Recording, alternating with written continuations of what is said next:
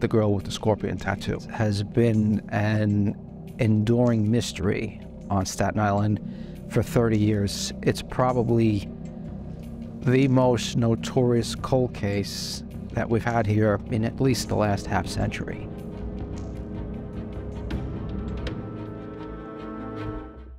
My name is Eddie Dana. I'm the breaking news manager at the Advanced SILive.com.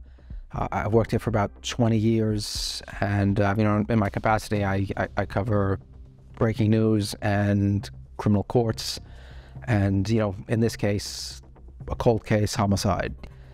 September 20th, 1991, an individual was walking along Seaview Avenue across from South Beach Psychiatric Center and came across the body of a woman. She was handcuffed.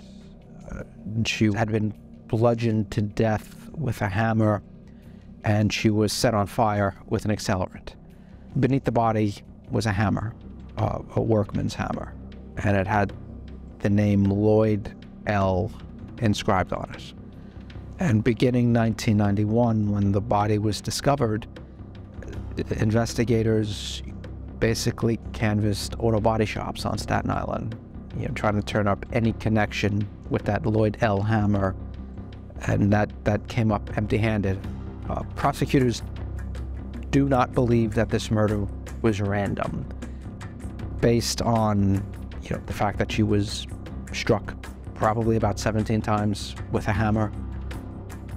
That it seems like a crime of rage, or I guess what you would call a crime of passion. At the time, this was a complete mystery. In an attempt to identify her, law enforcement released a sketch of a distinct scorpion tattoo on her right buttock. Maybe someone would recognize the tattoo. Maybe the tattoo artist that put the work would recognize his handiwork. And the woman and the case became known as the girl with the scorpion tattoo.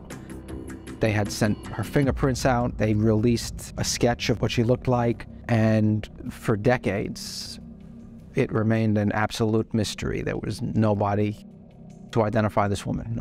Nobody came forward. Nobody reported her missing in a way that set off a connection. This is generations now of law enforcement in those 3 decades that worked on this case. And to be honest with you, generations of journalists here that covered this case over the years. There were, as you would expect, several bizarre theories as to what could have happened here.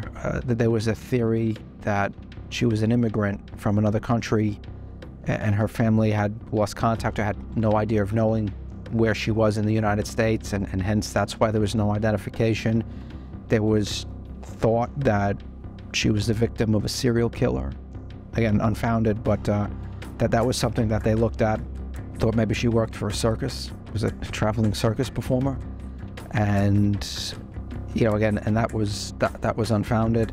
No idea who would have killed her, and again, her killer still walks free. Right now. On Tuesday, March 21st, for the first time in over 30 years, there was a significant development in the case. This case was followed with great sorrow and public intrigue across the borough and beyond. Despite the incredibly dedicated work of the NYPD at that time, authorities were unable to identify her or locate the person who took her life so savagely and viciously at such a young age. Nearly 30 years later, in a joint effort with the FBI, my incredible team of detective investigators working with the NYPD detectives picked up the case. We were able to identify the victim as Miss Christine Belusko of Morris County, New Jersey. In 2019, District Attorney Mike McMahon, investigators in his office, FBI, NYPD, decided to begin the path of forensic genealogical research. And there have been advancements in that field, obviously, that we did not have in 1991. Christine Belusko was a longtime New Jersey resident. Prosecutors say several weeks before she was found murdered, she had been staying at a Mount Airy Lodge in Mount Pocono, Pennsylvania. According to a report by the New York Times, she was adopted and estranged. That could have contributed into the fact that nobody came forward to identify the body or knew to be looking out for her. In June of 2021, Christine's brother was interviewed and was informed of his sister's death. During the interview, we were made aware that Christine had a daughter who was born on August 1st of 1989. The birth name of that child was Krista Nicole Belusko. Krista was born at Barnett Memorial Hospital in Paderon, New Jersey. We were able to create an age progression photo of Krista Nicole, who is currently 33 years of age. We are seeking the public's assistance to solve the homicide of Christine Belusko and determine the whereabouts of Krista Nicole. So, in addition to the search for the killer, prosecutors and law enforcement officials are trying to locate the child, Krista Nicole. And they don't know if she has a different name now, who raised her after her mother's death, whatever became of her.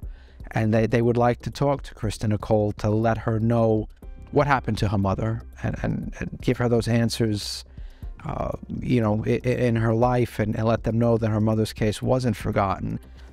Another question that's still open is what Christine was doing on Staten Island when she was killed. And prosecutors did not discuss that. That part of the investigation is open and ongoing.